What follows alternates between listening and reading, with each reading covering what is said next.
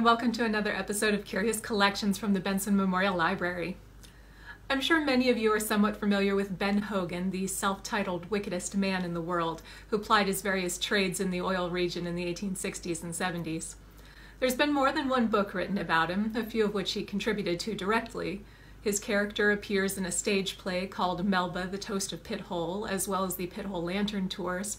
There was even a restaurant in Titusville's Drake Mall called Hogan's Palace, complete with a room called the Pithole Pit. A person could spend years picking apart the dozens of stories about this scoundrel, trying to separate fact from fiction. For today, though, we'll just take a quick peek at the story of one of the most notorious residents of Pithole. Let's dig in.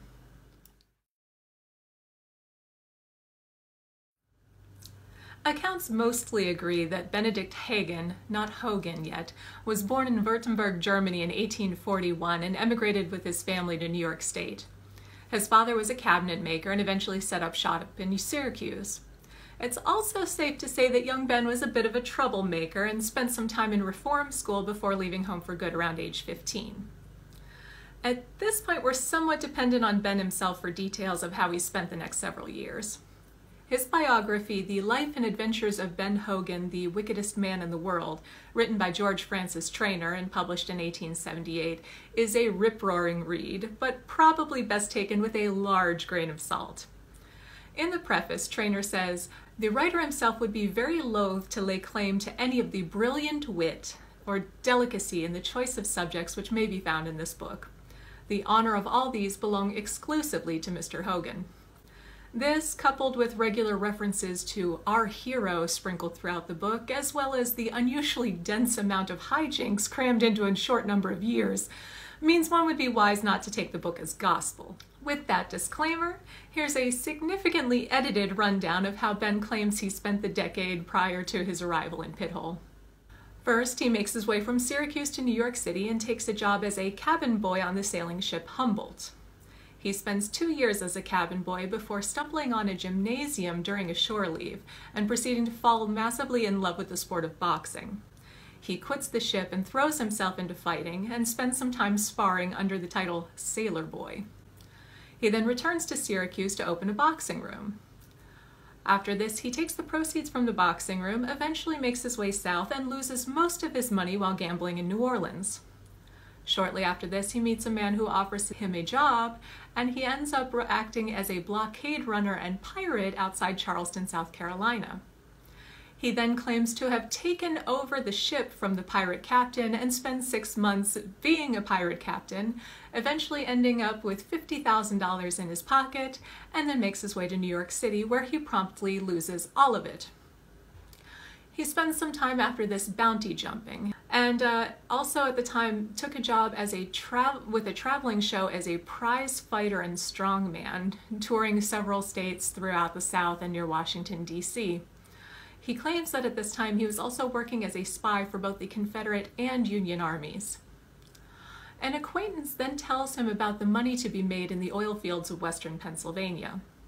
At this point, Pithole in 1866 is a bustling place, boasting roughly 15,000 residents, the third busiest post office in Pennsylvania behind Philadelphia and Pittsburgh, and a local newspaper, the Pithole Daily Record. This would be an attractive spot for someone like Ben looking to make a dollar. At this point, Ben is approximately 24 years old. A description of him from his biography states, "In height, Ben stands about 5 feet 8 inches. Ordinarily, he weighs 185 pounds. He's exceedingly well built, straight as an arrow. He has a chest which would do honor to Apollo, while his shoulders are broad enough for another Atlas. He dresses neatly, sometimes elaborately, but never in flashy taste. Meeting him upon the street in his usual dark clothes, with the silk hat and cane which he invariably carries, one might take him to be a successful businessman, or a thriving lawyer, or possibly a sensational preacher." Perhaps the words shameless self-promoter should have been added to this description as well. Here the paper trail begins to pick up again.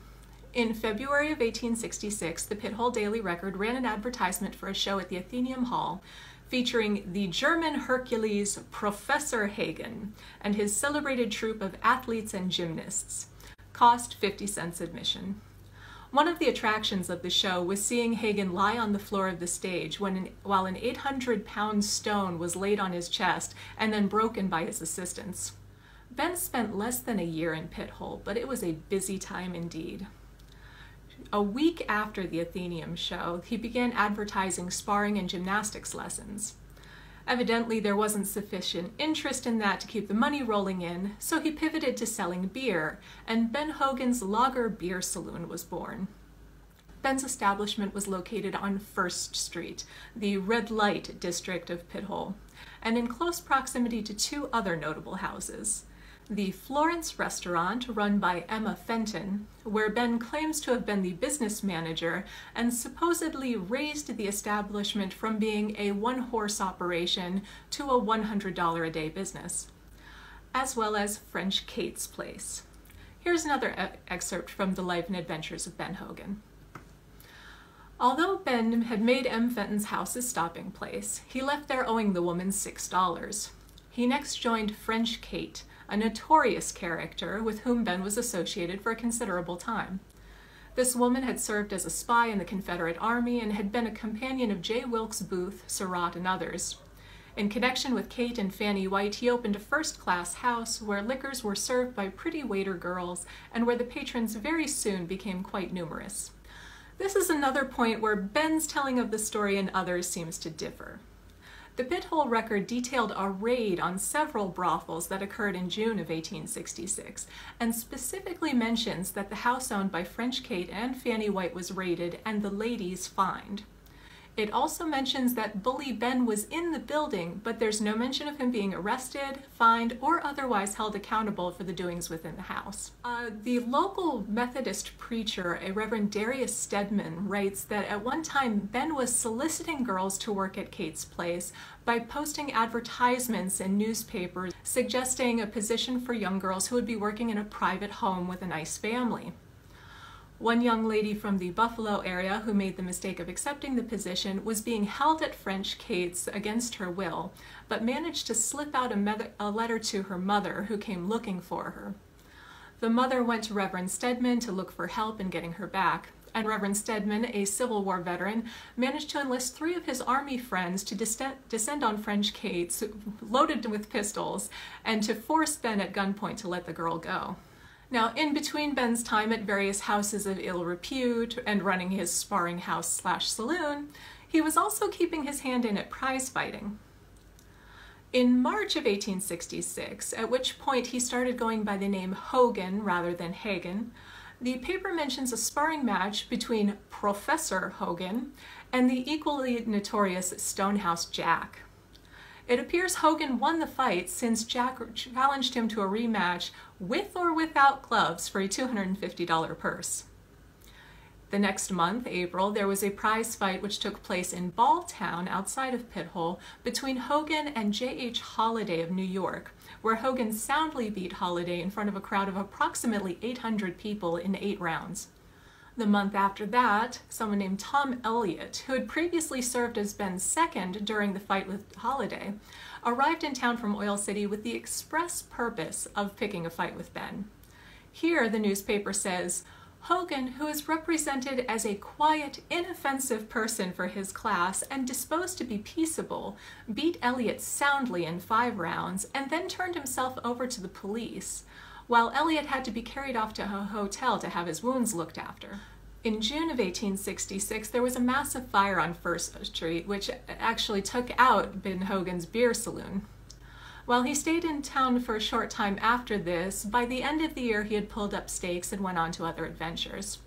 His biography mentions a brief stint running a dance hall in Babylon outside Titty Ute with French Kate. He then operated a floating gambling casino on the Allegheny River between Parker and Pittsburgh, which eventually sank. He lost a fight against the heavyweight champion bare-knuckle boxing champ Tom Allen, and gradually worked his way back to New York City, where in 1878 he had a major conversion. The so-called wickedest man in the world saw the light and got religion and went on an evangelization tour across the country, preaching about temperance and encouraging people to give up their wicked ways in an extremely colorful manner.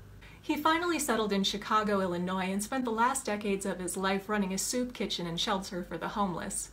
He died in November of 1916, just shy of his 75th birthday. Now, was Ben Hogan truly the wickedest man in the world?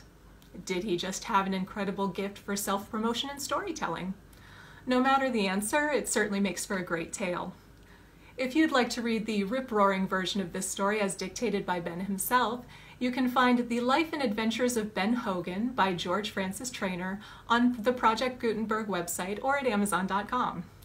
For a slightly more factual view of the activities that happened during his time at Pithole, there is a chapter in William C. Dara's book, Pithole, the Vanished City, that is available for checkout here at the library. We hope you enjoyed this episode. If there are other Titusville-related history topics you'd like us to explore, please feel free to drop a note in the comments below. Until next time, we'll see you in the stacks. Bye-bye now.